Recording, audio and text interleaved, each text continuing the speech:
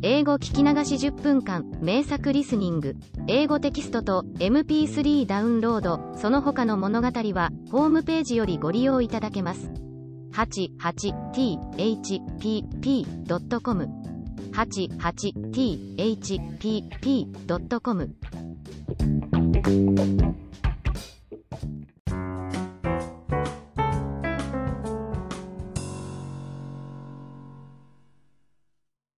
Jack and the Beanstalk. A long, long time ago, when most of the world was young and folk did what they liked because all things were good, there lived a boy called Jack. His father was bedridden, and his mother, a good soul, was busy early morns and late eyes planning and placing how to support her sick husband and her young son by selling the milk and butter which Milky White, the beautiful cow, gave them without stint. For it was summertime. But winter came on, the herbs of the fields took refuge from the frost in the warm earth, and though his mother sent Jack to gather what fodder he could get in the hedgerows, he came back as often as not with a very empty sack, for Jack's eyes were so often full of wonder at all the things he saw that sometimes he forgot to work. So it came to pass that one morning Milky White gave no milk at all, not one drain. Then the good hard-working mother threw her apron over her head and sobbed. "What shall we do? What shall we do?" Now Jack loved his mother, besides, he felt just a bit sneaky at being such a big boy and doing so little to help. So he said, "Cheer up. Cheer up. I'll go and get work somewhere." And he felt as he spoke as if he would work his fingers to the bone, but the good woman shook her head mournfully. "You've tried that before, Jack," she said, "and nobody would keep you. You are quite a good lad, but your wits go wool gathering.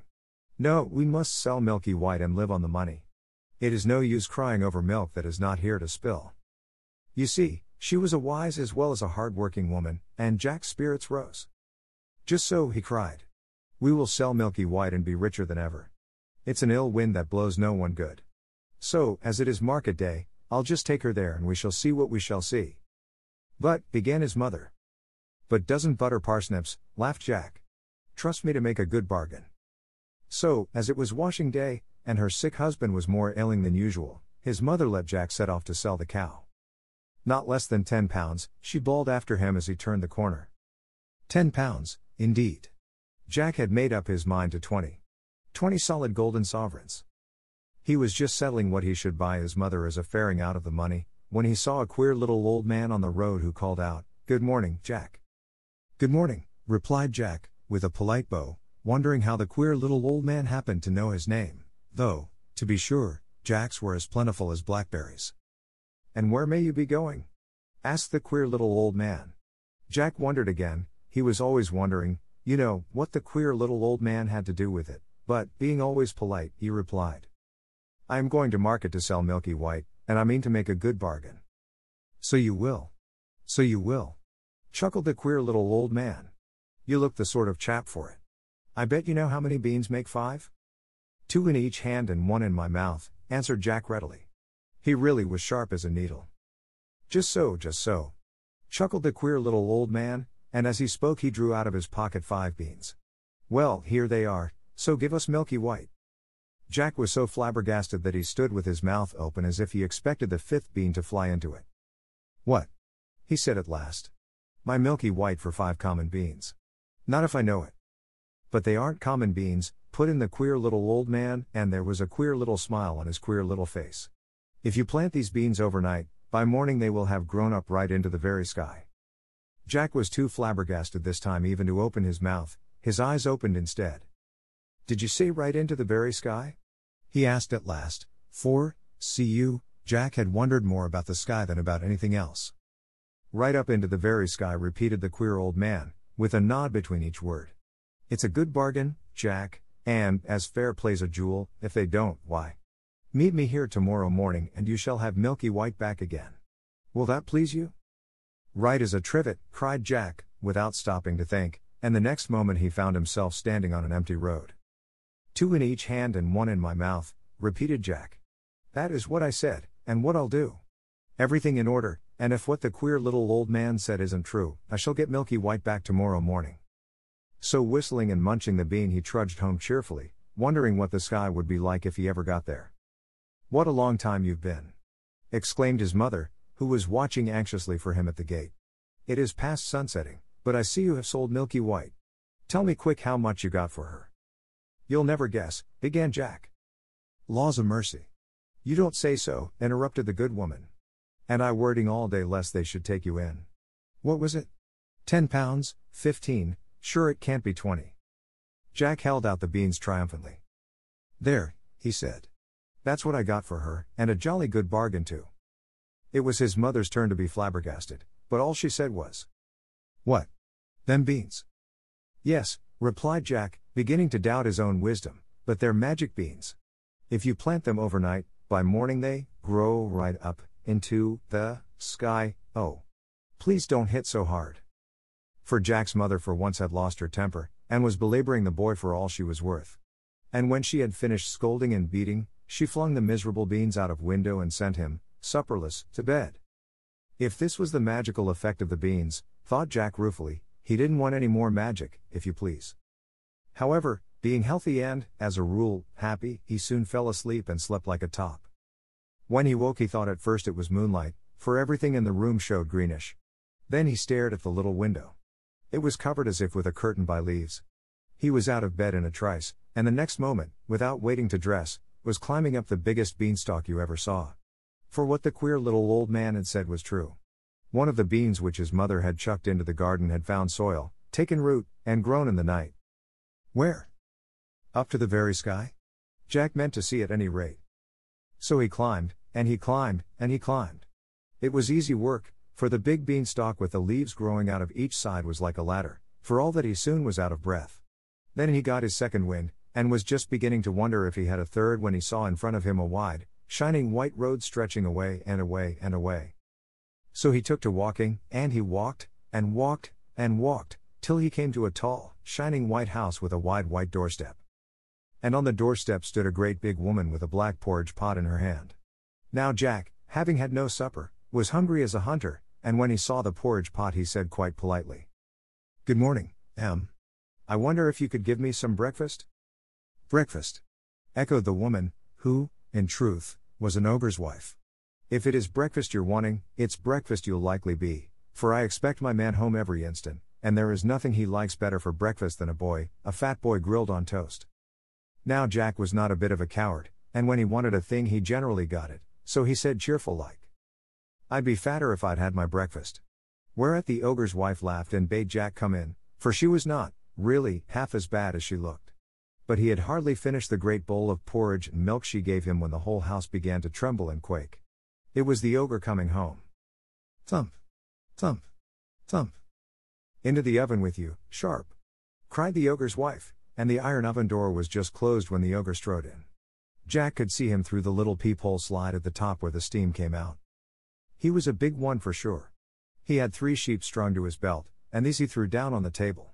Here, wife, he cried, roast me these snippets for breakfast, they are all I've been able to get this morning, worse luck. I hope the oven's hot. And he went to touch the handle, while Jack burst out all of a sweat, wondering what would happen next. Roast! Echoed the ogre's wife. Pooh! The little things would dry to cinders. Better boil them. So she set to work to boil them, but the ogre began sniffing about the room. They don't smell, mutton meat, he growled. Then he frowned horribly and began the real ogre's rhyme. Fee-fi-fo-fum. I smell the blood of an Englishman. Be he alive, or be he dead. I'll grind his bones to make my bread. Don't be silly, said his wife. It's the bones of the little boy you had for supper that I'm boiling down for soup. Come, eat your breakfast, there's a good ogre. So the ogre ate his 3 sheep, and when he had done he went to a big oaken chest and took out 3 big bags of golden pieces. These he put on the table, and began to count their contents while his wife cleared away the breakfast things. And by his head began to nod, and at last he began to snore, and snored so loud that the whole house shook. Then Jack nipped out of the oven and, seizing one of the bags of gold, crept away, and ran along the straight, wide, shining white road as fast as his legs would carry him till he came to the beanstalk. He couldn't climb down it with the bag of gold, it was so heavy, so he just flung his burden down first, and, helter-skelter, climbed after it. And when he came to the bottom, there was his mother picking up gold pieces out of the garden as fast as she could, for, of course, the bag had burst. Laws o' mercy me, she says. Wherever have you been? See. It's been raining gold. No, it hasn't, began Jack. I climbed up. Then he turned to look for the beanstalk, but, lo and behold, it wasn't there at all. So he knew, then, it was all real magic. After that they lived happily on the gold pieces for a long time, and the bedridden father got all sorts of nice things to eat, but, at last, a day came when Jack's mother showed a doleful face as she put a big yellow sovereign into Jack's hand and bade him be careful marketing, because there was not one more in the coffer. After that they must starve. That night Jack went supperless to bed of his own accord. If he couldn't make money, he thought, at any rate he could eat less money. It was a shame for a big boy to stuff himself and bring no grist to the mill. He slept like a top, as boys do when they don't overeat themselves, and when he woke, hey, presto! The whole room showed greenish, and there was a curtain of leaves over the window. Another bean had grown in the night, and Jack was up it like a lamplighter before you could say knife.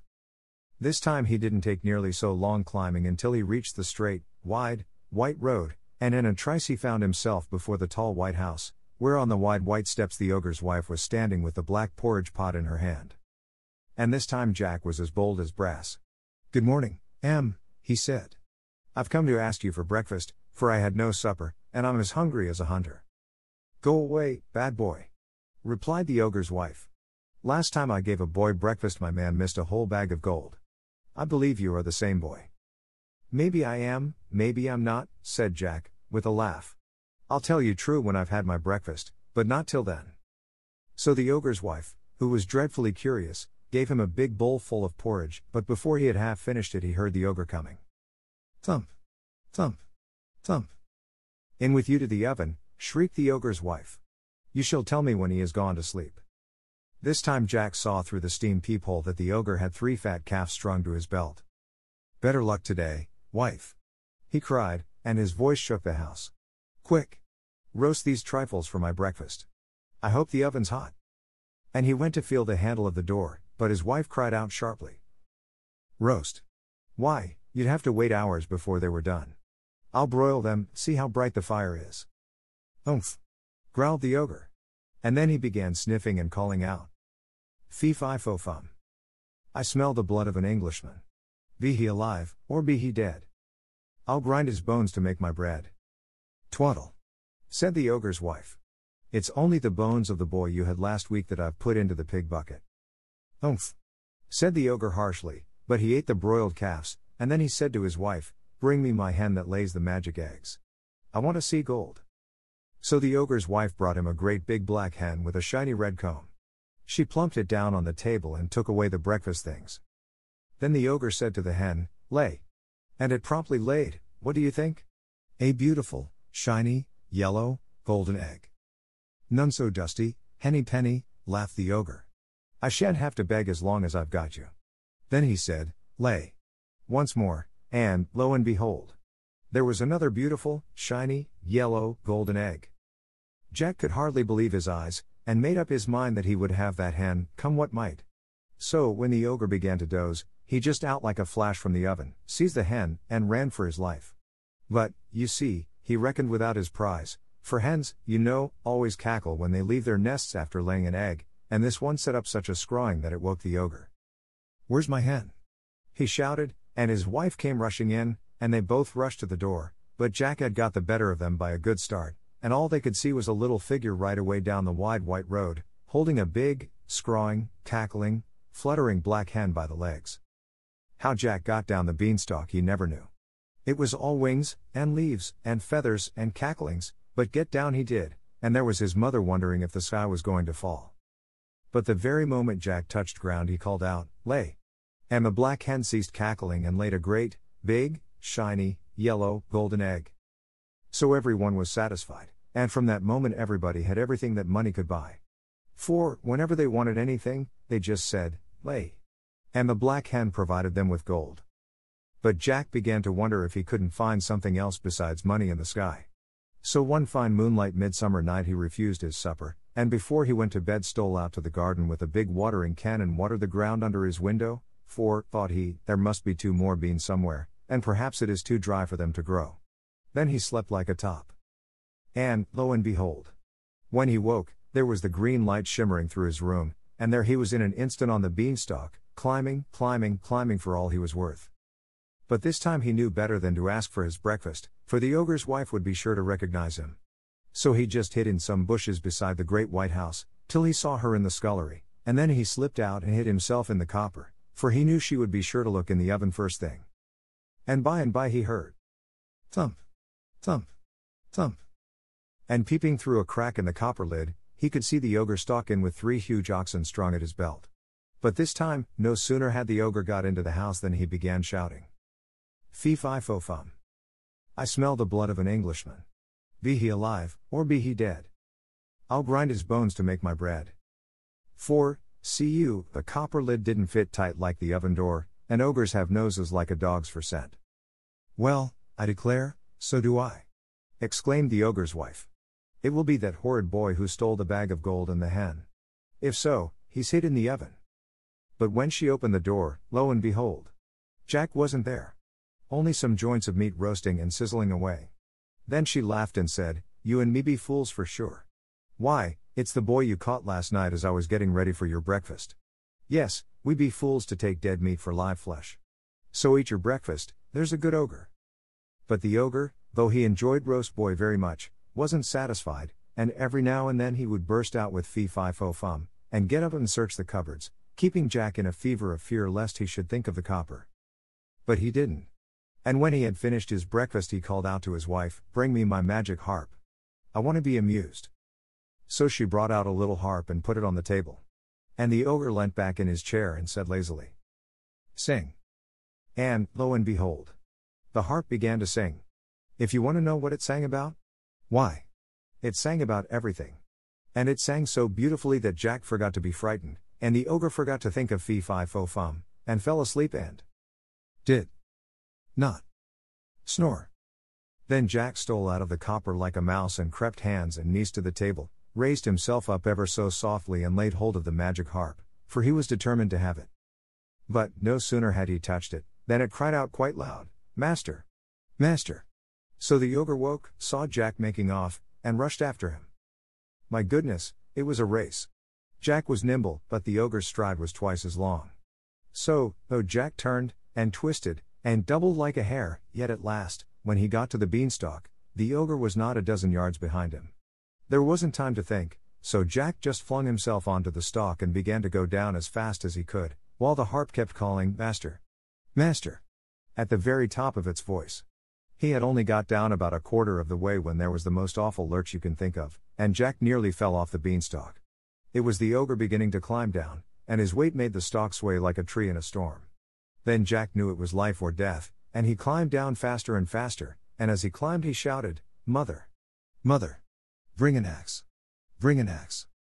Now his mother, as luck would have it, was in the backyard chopping wood, and she ran out thinking that this time the sky must have fallen. Just at that moment Jack touched ground, and he flung down the harp, which immediately began to sing of all sorts of beautiful things, and he seized the axe and gave a great chop at the beanstalk, which shook and swayed and bent like barley before a breeze. Have a care! Shouted the ogre, clinging on as hard as he could. But Jack did have a care, and he dealt that beanstalk such a shrewd blow that the whole of it, ogre and all, came toppling down, and, of course, the ogre broke his crown, so that he died on the spot.